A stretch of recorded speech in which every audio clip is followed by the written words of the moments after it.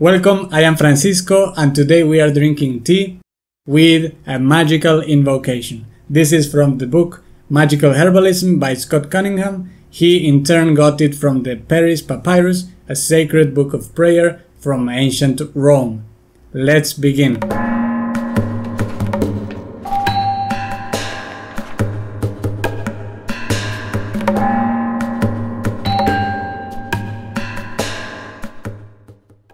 The intention behind this ritual is to pay homage to the gods as we drink our tea and to reflect on their blessings into our life.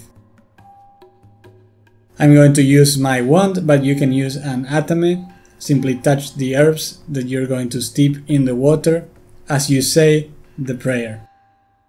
You have grown by favor of the sun, the moon, and of the dew. I make this intercession, you herb. I ask you to be of benefit to me and my right, for your virtues are unfailing.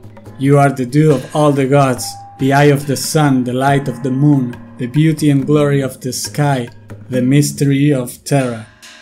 I purify you so that whatever is crafted with you may, in all its powers, have a good and speedy effect with good success. Be purified by my prayer and be powerful.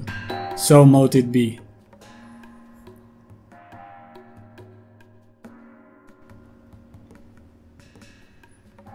While you wait for the tea to steep, you may meditate or say a prayer to your deity.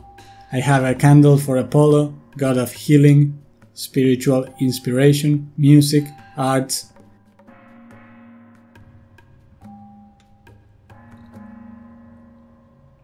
Pour out a cup for all present, including one for you, one for the gods, and enjoy.